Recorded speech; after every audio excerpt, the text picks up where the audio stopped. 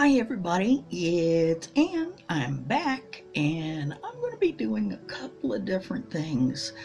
Probably filming a couple of different videos wearing this look and these clothes, and we'll see how it goes. First one I'm doing is I'm picking up the colorful makeup tag that Anya did, and I've got her channel linked below, and there's several questions, and she came up with this because she loves working with color, and believe me, she has some colorful looks that are absolutely spectacular. Love them. The questions: when and why did you start using color? Well, when I first started wearing makeup, I was a teenager, and at the time, being a teenager in the late 60s and early 70s and such, there was a lot of color going around anyway. There was a lot of blue, there was a lot of heavy eyeliner, there was a lot of bright pinks. And I just kind of started there, you know, good little hippie child. And then it just kept going from there. And now I'm getting away with wearing even more color because at 60, who's going to stop me?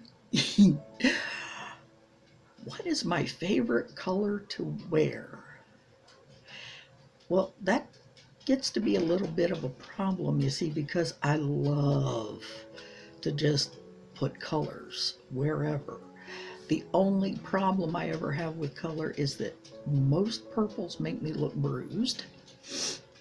I'm trying to play with some of the more intense purples that are not so, you know, quiet and dusty and that kind of thing, because I'm hoping that if it's bright enough, it will overcome the issue of looking like a bruise. Who are your favorite influencers to follow that inspire you color-wise? Well, there's Anya, and then there's Anya Stamper, who is also called Pink Sweets. So there's two Anyas, and then there's Annette.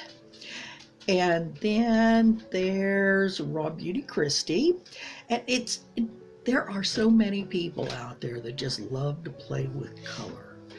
And every time I see the new palette that James Charles came out with Morphe, I want that palette. I'm like crossing my fingers and saving my shekels because I want to play. It's fun. What do your family and friends think of your colorful makeup style? My grandson, who is 7, thinks it's just peachy. He loves bright color anyway, and he thinks it's wonderful. My son and my daughter-in-law seem to be pretty good with it.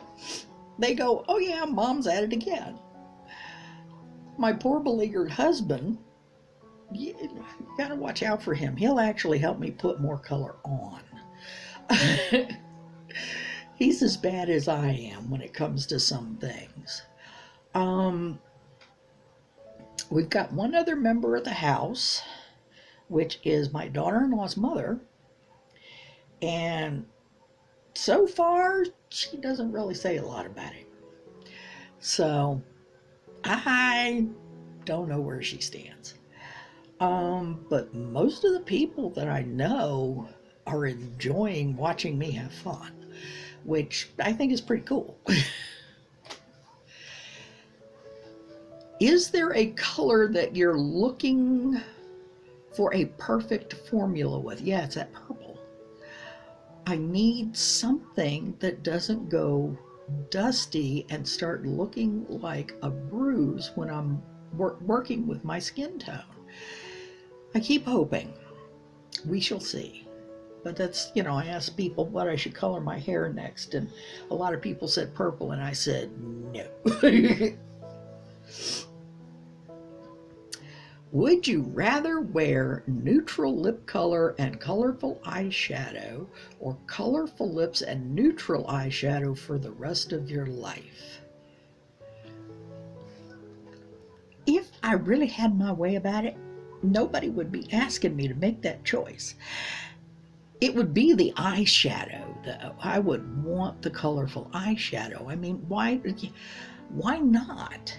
I mean, you know, lips, you can get around it, but it's like, for all I know, I'll take a neutral lip and dust some of the glitter over it or something to zhuzh it up a bit. But yeah, I gotta have my colors. I gotta have my eye colors. What is your opinion on glitter? I don't really like the just loose powder glitter. Yeah, I know you get the glitter glue and you just tap it on there, but I find that with the loose powder glitter, I end up with more of it in my eye than I do where I really want to put it. And my eyes are rather important to me. I would rather keep the glitter out of my eyes. I'll take, you know, like a little glitter cake like this and back it up with some of the glitter glue, or like the little Stila mini that I've got here. I'll use that. But I'm really not fond of just the plain loose glitter. What is the go-to colorful eyeshadow palette at the moment? That one is a little tricky. This one is called the Pressed Powder Eyeshadow Palette. It's by Flossy Sunflower. I picked it up on Amazon for like a song. I'm not sure if they still have it or not. There may have been some problems, because you see, it's kind of a miniaturized version of the Jacqueline Hill. It's even got the little message up here about, you know, this is dedicated to all of my subscribers thing. It doesn't have her signature anywhere, but even though it doesn't say it on the front or on the back, it's definitely a knockoff. But these are the colors that I used to do the eye look I've currently got on. So yeah, all right, I didn't pay that much for it. The pans are only about the size of the tip of your finger.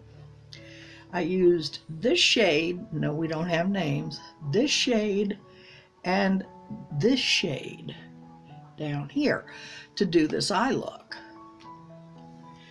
And right now, that's the most colorful thing I've got, with some pretty good eyeshadows in it. They do fairly well. Anyway, that's pretty much it for answering the questions for the colorful makeup tag. I'm having fun. I hope you had fun. I hope some of you take up this challenge. It's a great challenge. Now, the questions will be in the description box. So will the link to Anya's channel and to her video that she did when she made the challenge. So go watch. Go look for the tag. There's a lot of other people that have done it. Go play. Grab up your colors, have a party, and do the challenge. Thank you for joining me. I'm very pleased to have you here. If this is your first time, please subscribe. If you subscribe, please hit the little bell icon. That way YouTube is supposed to let you know when I post anything. If you came back on purpose, hi, thank you.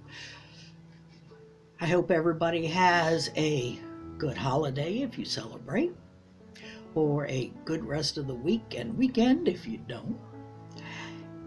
And I will see you the next time. Be good.